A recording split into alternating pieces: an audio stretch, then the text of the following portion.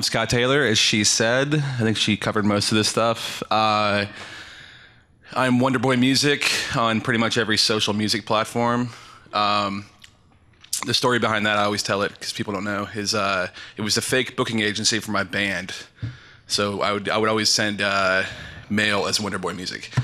Anyways, I live in New York, and I've been working at the New York Times, I guess, for 2.5 years now. Before that, I met a lot of you for the first time at WordCamp San Francisco in 2011. I was at a company called eMusic then. I was there for about 5.5 years.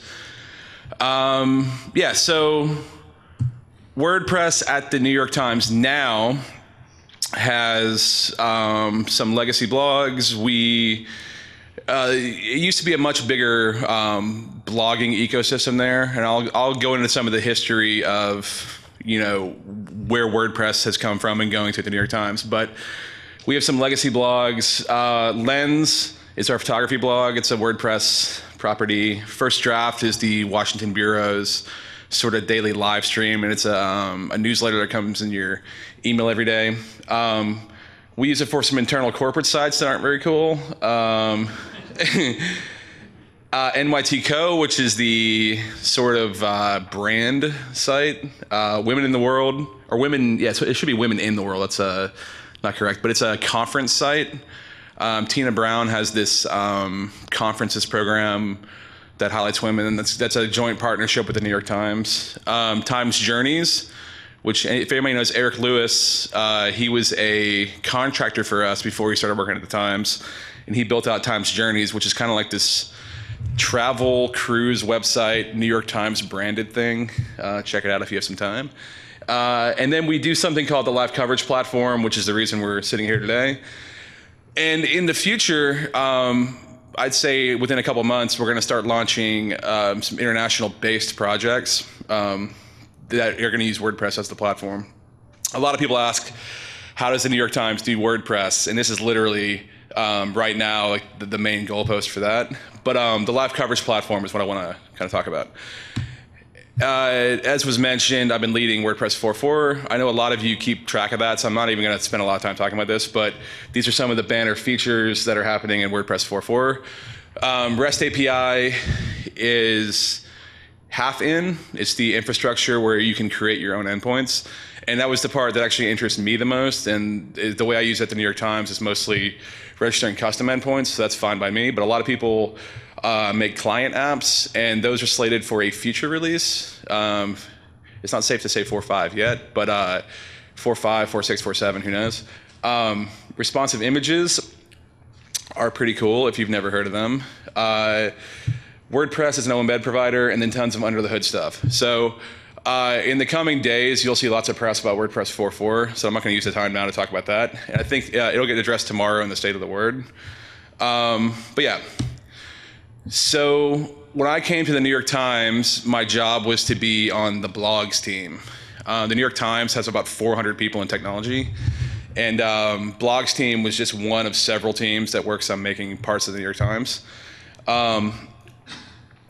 The New York Times used WordPress very early. They were also an early investor in Automatic, and they were one of the first users of multi-site, I think in a highly visible way.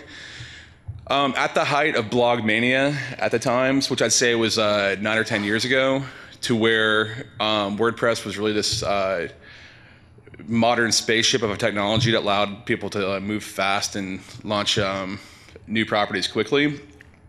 There was about 80 blogs that were active, and many of the blogs, even as far back as 2008, used live blogging. So when I arrived, the blog's code base was a completely separate code base from the rest of the New York Times. A lot of the New York Times actually is built on PHP, but it's in the camp of no framework at all, or the frameworks they do use would be proprietary. And it was kind of a strange environment we were in, because the blog still looked a lot like the New York Times, but they weren't in the same code base. So the way that happened was sharing a lot of CSS and JavaScript And so the blogs would kind of import this global CSS, and then there'd be this blogs global CSS, and then there'd be specific blog CSS. And the fun part was that it wasn't all in the same place. It was actually across like 7 different SVN repos.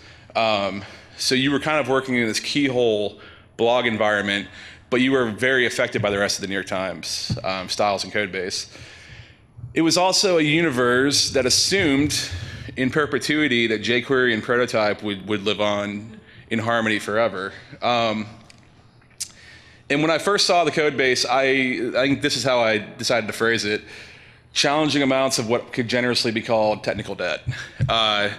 It was a strange history of the World Wide Web.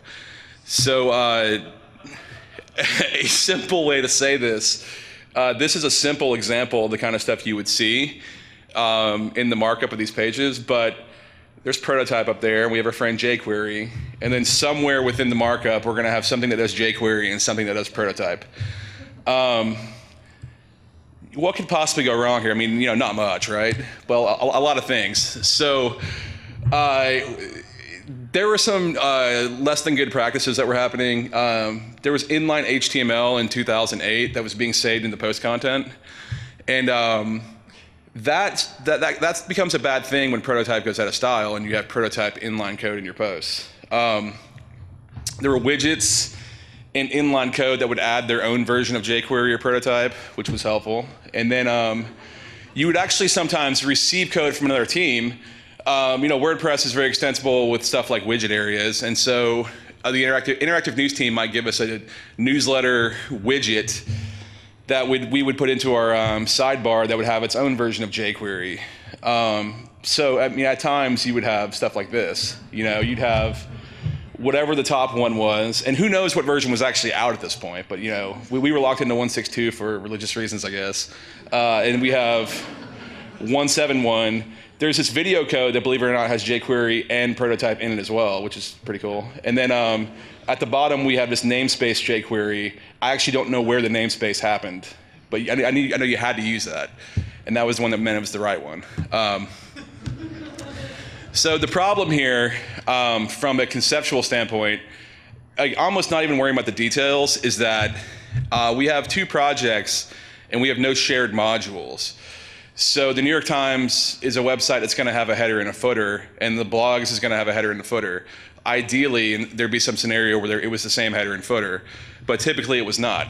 That stuff can get out of sync immediately. So if you have a separate project that's going to change their code, unless you're constantly, you know, looking at their GitHub repo, SVN repo, you're not going to have much fun. And like I said, the CSS and JavaScript was split across, I think, like 7 different repos. So to even run the whole website locally, I had to create like this symlink factory that was like 17 symlinks of trunk on. It was pretty weird. Another challenge of the New York Times was that we don't use WordPress comments. And the New York Times is a very heavily commented site. There's an entire team called CR&R that handles that. We also don't use WordPress Media, which is ironic because I spent a lot of time on WordPress Media, and we use none of that. And there's a whole different CMS at the Times called Scoop, and the media lives there. We don't use WordPress native post locking, and when I was at the Times, when I started there in 2013, we were building 3.6. 3.6 wasn't even out yet. So post locking came out while I was there. And we've actually yet to reconcile the 2 different systems, which is unfortunate. But that's kind of indicative of the Times being a very early adopter of WordPress. The Times was using WordPress before there were widgets. They were using WordPress before there were shortcodes. So the Times started using shortcodes, but shortcodes did not exist in WordPress. So there's a lot of very creative regular expressions throughout the code base that I've tried to retire over time. But it's very hard when you have this amount of technical debt. You know, we have stuff we're constantly working on. We aren't stopping every day to refactor all of our code based on what WordPress is doing currently. So yeah, and there's also a layer for bylines. You know, we don't use, the users in WordPress are not authors. They're the people who are going in and perhaps producing the content. But there's a whole LDAP system that we use to authenticate users. And the users themselves exist in a different system.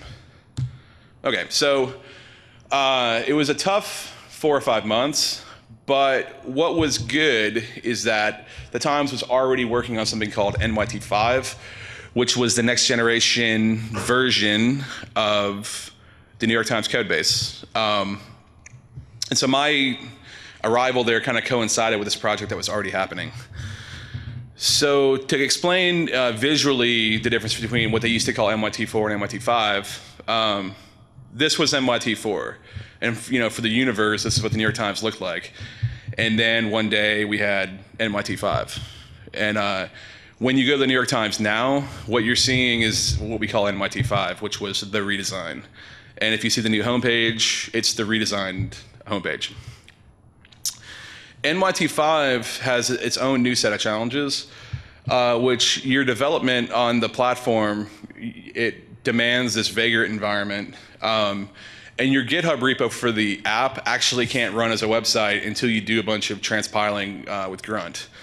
And so what happened to me is I got tasked to do what they call the NYT5 theme. And I think some people thought, oh, it's going to be the same thing. We're going to have our version of the markup, and then we'll pull in these global styles and global JS and be on our way. Well, that wasn't really going to happen because the JS and CSS are Sass and require, and they're dynamically built based on the app and based on your vagrant or build environment. And there is no like one file you can just point at and have like the global styles for the New York Times. And also, they started using Composer and PHP 5.5 object-oriented magic everywhere, which is fine. But we have a problem with WordPress that WordPress cannot for a variety of reasons.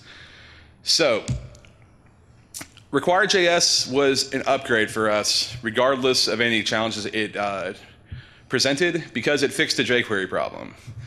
Require.js allows you to specify the dependency, and then through dependency injection, give you that whatever was exported in a callback.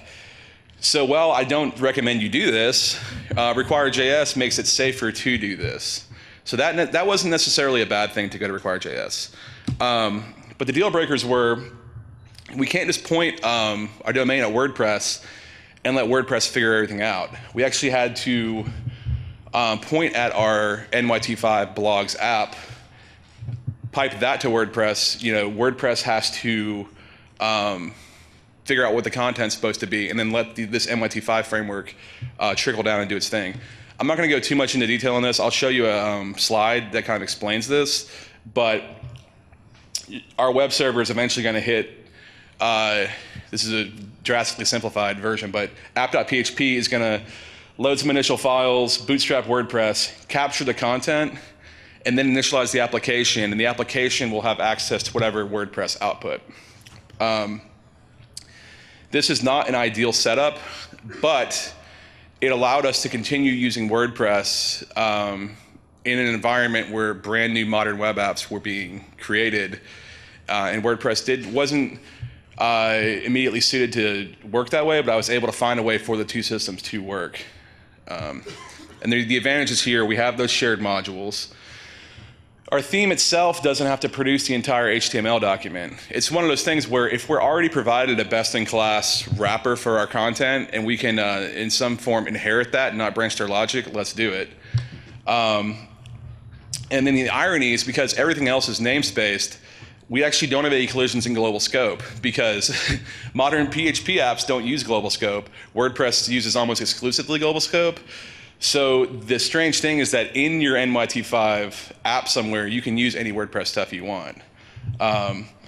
Yeah, so this is how we made WordPress work in this new environment. Globals, I just want to take a pause for a second and just highlight the fact that globals are not the future of PHP. I don't know if they ever were, but globals are a thing that is pervasive across WordPress. If you aren't familiar with them, globals can be created in a variety of ways, but number one is if you have top-level code, meaning you have a PHP file and you do $something, you have just hoisted that variable into global scope. If you directly alter the globals super global, you've created a variable in global scope. If you have imported a global like I have in this function, I'd have to check, but I'm pretty sure that creates a global equal to null. But all of these things are a bad way to actually handle state, but it is a kind of a benchmark of WordPress. So this could be solved kind of across the board, but we have the necessity to support PHP 5.2. PHP 5.3 introduced namespaces, and namespaces are great for this very reason. But even if we do go to PHP 5.3, the next day we aren't going to refactor WordPress to use namespaces, because no code written anywhere else is in this paradigm. And namespaces, if you've never seen them, I can declare WP, and then instead of having to have WP_query, I can create a query class. But another namespace could also create a query class within that namespace scope. Anyways, the NYT5 was a necessary thing to not have WordPress eradicated to the New York Times, because it actually would have been way easier to just ditch our old installation of WordPress completely and go with something proprietary that didn't involve blogging at all. But I didn't want that to happen. We made the NYT5 thing happen, but blogs overall were in a general transition, and kind of rightfully so. A good example of this is blogs were duplicating section fronts. Mark Bittman was a food writer. He's actually, I don't know if he already left the Times, but is leaving the Times. He had a column in the paper. His column exists on the web as an article. He contributes to a blog. There's a section front for dining. He also has bitman.blogs at nytimes.com. Like, why, right? It doesn't make total sense these things were there. And a lot of times it was just an express lane for pushing out content. And in an ideal world, all content goes through the rigor of the New York Times editorial process. The problem here was that blogs and WordPress became combined in everybody's mind. And so when they go, blogs are going away, they'd hear WordPress and they're like, oh, well, WordPress is going away. We're not going to use WordPress, which was scary, which is why I've put the hashtag dark at the end there. But we still had a few things that were uniquely suited to WordPress. First draft is, and I wrote a long blog post about this about a year ago, but things we take for granted in our systems, the NYT5 system, there's an app for article, which means URL patterns that match article. There's an app for homepage. There's an app for these collections type URLs. They don't have stuff like day archives, right? They would have to invent day archives in their system, month archives, date query, the ways we can kind of do these sophisticated queries based on all kinds of parameters. We had to build first draft in WordPress because the other system couldn't handle it, right? And it sounds kind of strange because for us, day queries are an afterthought. Who cares, right? But you get so much of this stuff for free. We have these things in the New York Times called collections. Collections are actually just terms. The taxonomy and term URLs and rewrites we get for free. They've been spending months trying to figure out how to replicate that kind of stuff in the proprietary CMS and then represent it in a front-end app that has to parse these URLs. These apps that render the content are not front-end and back-end. They're front-end only that read JSON, and they weren't started with the paradigm of having a way to query this other system for this group of content. And the content itself may not have been logically associated anyways. We have Lens, which is a photography blog I mentioned that Eric Lewis actually worked on. And then we have what we call live coverage. If you've never seen First Draft, this is First Draft. We expect people to come here and get their Washington news fix, perhaps leave the page open all day. And there's a backbone component that will load in new updates. This uses the REST API, but it's kind of a very primitive thing. It pings the posts endpoint, and if there's new items, it plops it in. This is the front page of Lens. And in 2014, the midterm elections came up, and they asked me to make changes to our existing live blogging tools. And our live blogging tools were written in 2008, kind of written before, that was kind of at the dawn of jQuery, if you think. They stopped even thinking about like Backbone or Require or something like that. Like we had code that was written, 2 or 3 years before custom post types. And so, at the time, it actually may have been a sophisticated solution where you had custom tables and you had code that may have duplicated what post APIs may have done. But it was one of those things. Are we supposed to launch a couple hundred live blogs and then 2 years later completely rewrite them, rewrite them in custom post types, support all the old live blogs, and maybe port that content over? It's a huge undertaking. So yeah, I kind of mentioned this stuff. And then we tried a different thing where instead of doing that, perhaps we'd spin we're using multi-site, perhaps spin a new blog up when we would do a new live blog. But that kind of sucks because the event may only be 4 hours long. And a blog, every time you spin a blog up, you're actually creating 10 new database tables. So if for every 10 events you have, you're gonna have 100 new database tables. It's kind of hairy. So the question was, what if we could use stuff like custom post types and to create a new live blog, rather than creating this huge thing or creating custom tables, maybe we'll create something called an event, which is an object type because we have custom post types now. And that event itself can have updates, another custom post type. Even if you don't want to use WordPress for the front end, let's say somebody wants to make a Node.js app or a Rails app, because we were aware of this REST API that was being created. Back then it was being called the JSON API, because this was V1. This was a great use of WordPress to be a backend that was kind of bridging a gap for systems that didn't have this capability. So we could provide REST, we could provide self-service URLs, but we didn't actually care if we were the front end or not. So I, over the course of kind of a weekend, built this screen, which is a different admin. This is a one-page Backbone app. And the reason I picked Backbone is because Backbone speaks REST out of the box. On top of that, even when it was called WP-JSON API, there was already a Backbone client that knew how to model the objects that the JSON API provided. And it was actually really easy to set up the boilerplate code to have some fields, save them to an endpoint, get the posts back in an editable form, etc. And then on the right over here, we're reading the stream of posts, and I have that using Heartbeat as well to update when I ping it maybe every 5 or 7 seconds, and it pulls in the new posts in whatever state they're in. Maybe they're in draft, or maybe they're in publish, and there's post locking. But it became very easy once I was using tools that spoke REST to each other to put this stuff together. So let's go over here. So yeah, what we did is we created a thing called Live Events. If you ever go to the NewYorkTimes.com/live something, it's WordPress. It was a brand new admin interface. We use custom REST endpoints to handle processes.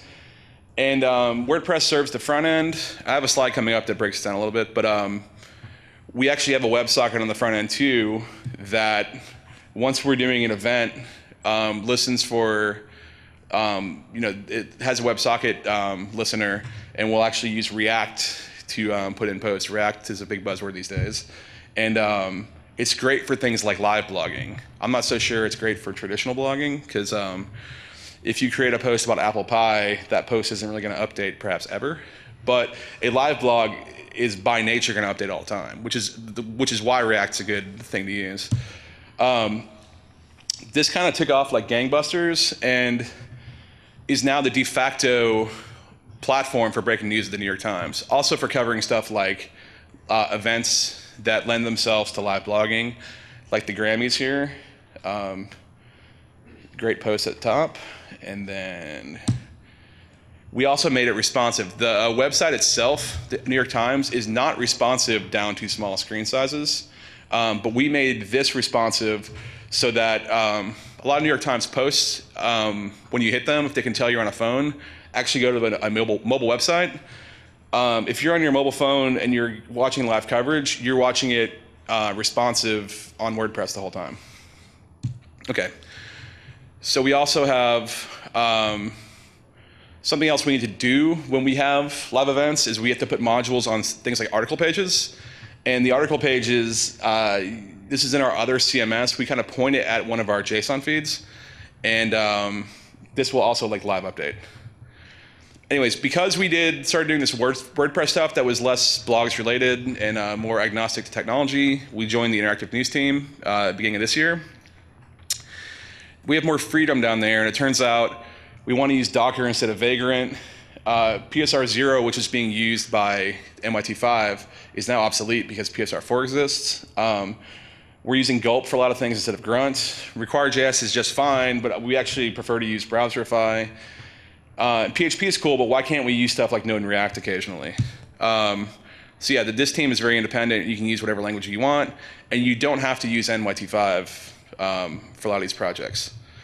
So the live coverage platform, any URL in the Times that does this, nytimes.com live event, request is served by WordPress with PHP markup, React wraps the post area, WebSocket.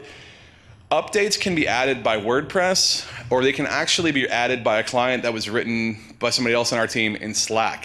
We actually have a workflow where reporters for an entire event may be in Slack, and the mod Slack extension we built allows WordPress posts or these Slack posts to be pushed into something called Invisible City, which is a service we created that uses Redis and Pusher, and that's actually what interacts with our WebSocket. And so whenever we get updates, React can update that content.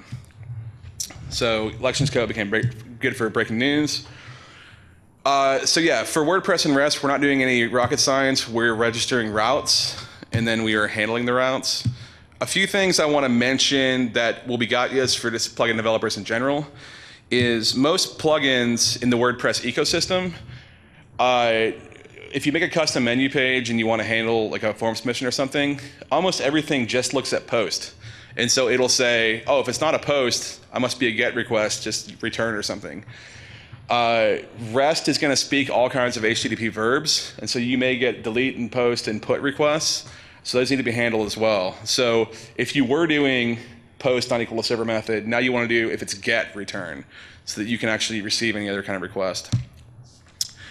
When using the REST API, WordPress becomes basically a REST service, and the WordPress code base is not, I'd say, the greatest thing to use as a web service platform.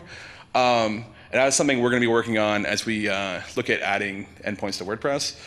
But it's something you need to be aware of. Also with HTTP, you don't want to make a lot of those requests serially to the REST API. You have to look at concurrency, using tools like Guzzle to do multi-HTTP. Another thing we're going to look at in 4.5 with Ryan McHugh and Dion is looking at overhauling our WP HTTP internals to support multi-requests. And one thing to know about the New York Times, some secrets I'll tell you, we do not hit the REST API on the homepage of the New York Times. If we have a module, on publish, we actually take the JSON response and throw it into Akamai, and we ping those Akamai URLs. This isn't always necessary, but for breaking news in the New York Times, it's been necessary for us every time. And finally, HTTP in general is time consuming. So you're going to want to build these admin interfaces that do things like save posts, but then you're going to have plugins that are actually hooking into save post a bunch of times. Save post may actually make HTTP calls.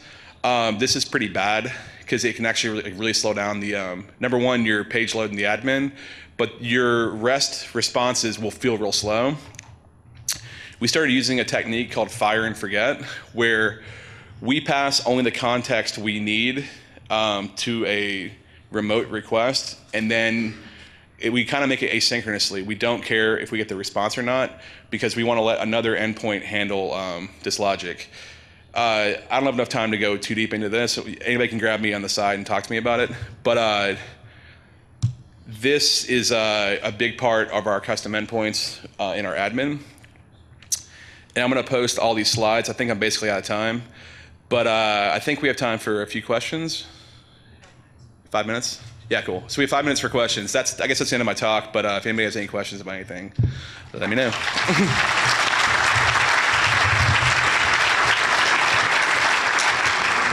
That's also the first time I've ever made it through all my slides. I'm usually like clicking like.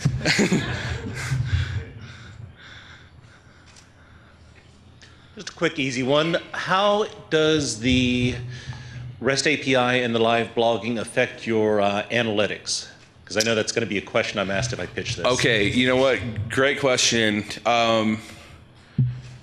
You know what it affects more is the thing we had to spend the most time on was SEO type stuff. Especially with dynamic sites like that, we do have URLs and like linking that you can deep link to stuff, and like even though live updates are dynamic, you can deep link to them. But for SEO, we actually had to start using Amazon SQS and do or SNS, and we created an SNS topic that we post to. So when we and this ties into the fire and forget stuff I was talking about. When we save an update or an event, we actually send an event to an SNS queue that our search team listens to. And when they receive that message, they actually dynamically update stuff like sitemaps and stuff. And so when these live events are going on, we have like an audience development team who's staring at Google and Google News and making sure that the second we do an update, it's very quickly at the top of Google. Like we're thinking about that stuff constantly. And stuff like Google Rich Snippets and what's the mobile initiative? AMP is the, we've already started working on like that kind of stuff. You have to be cognizant of, we're definitely cognizant of that kind of stuff. And we also do have tons of custom Google Analytics stuff firing for various things. Okay. Thanks. Anybody else? All right, thank you.